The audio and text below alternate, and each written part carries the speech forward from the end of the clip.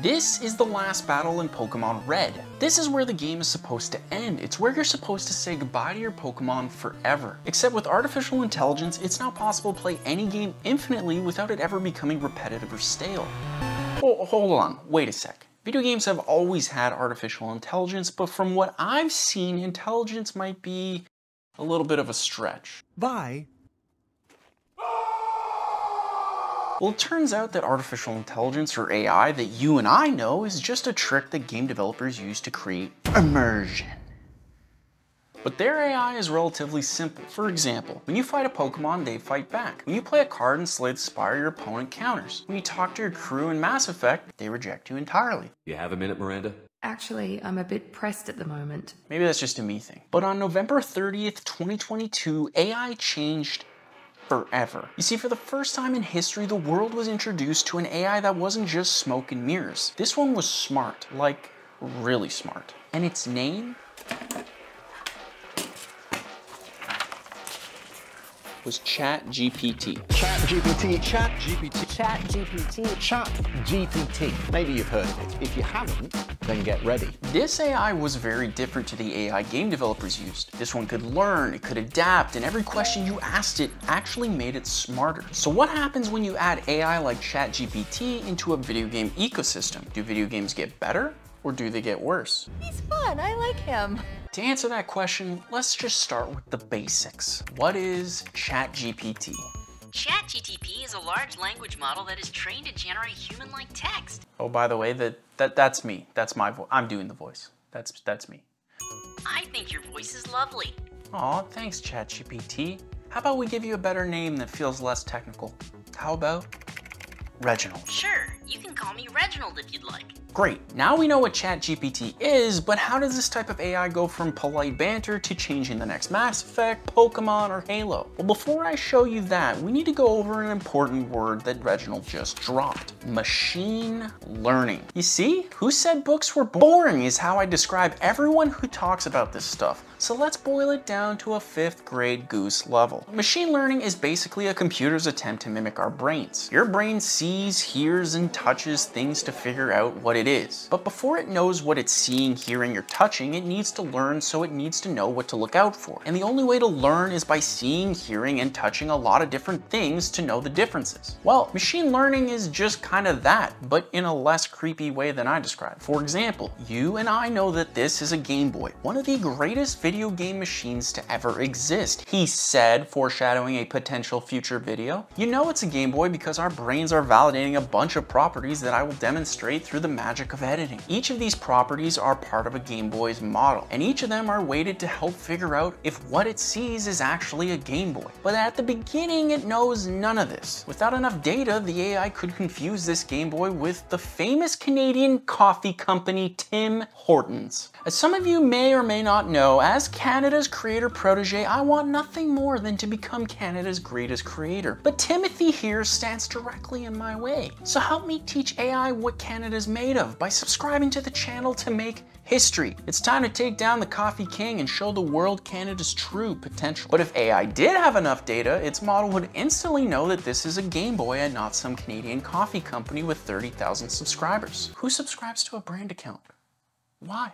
What's most interesting is that there's a model for everything these days, and they're only getting better. ChatGPT uses a language model, which means it learns how humans use language to communicate by scouring the internet to learn how to reply. DALL-E is another AI that uses a transformer language model. Similar to ChatGPT, it knows enough language to turn your silly prompt into a masterpiece of art.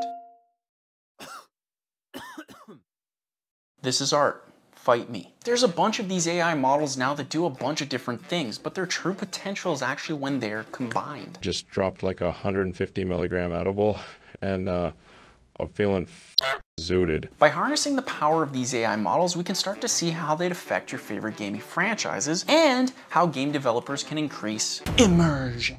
In Mass Effect, you play as Commander Shepard, and in between missions, you can hang out and bond with your crewmates. Everything that these guys say is written, voice acted, and developed by game developers manually. How are those noodles? A little spicy. I love you, Grunt. Yeah, even that. But what happens when we ask AI to just do it for us? Dearest Reginald, I trust you're doing well. Couldeth thy doth into the deepest depths of the Mass Effect lore, and rise as but a character betwixt this world. Signed, Canada's creator protege.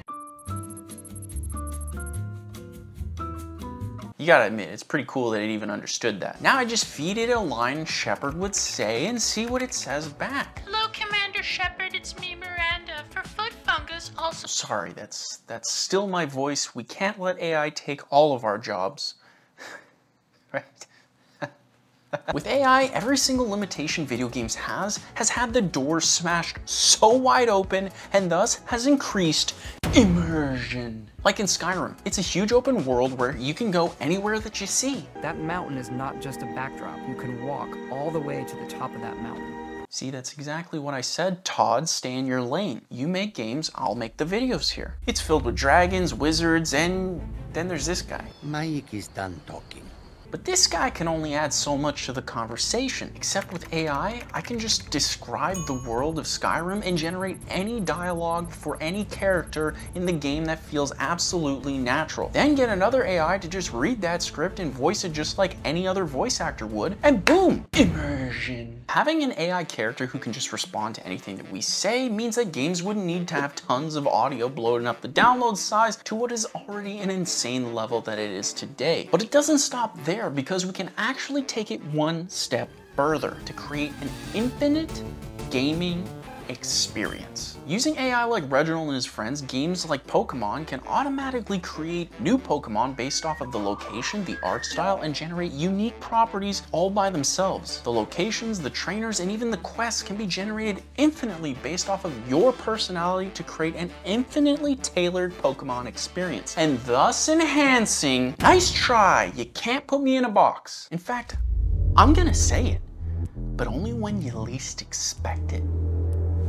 I got my eyes on. So now you're thinking, wow, AI is insane. This sounds absolutely amazing. What could go wrong? He said, queuing up an ominous segue into the depths of how big business will milk this for all of the wrong reasons. That's right, ChatGPT has only been out a couple of months and already has an evaluation of 26 billion times more than my life worth, or $26 billion, as the French would say. What?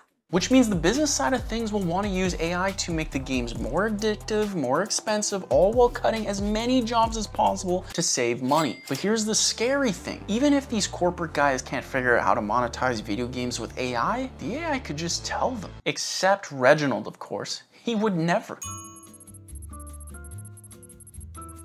Reginald, you decadent Philistine! What about artistic integrity? Yeah, big businesses?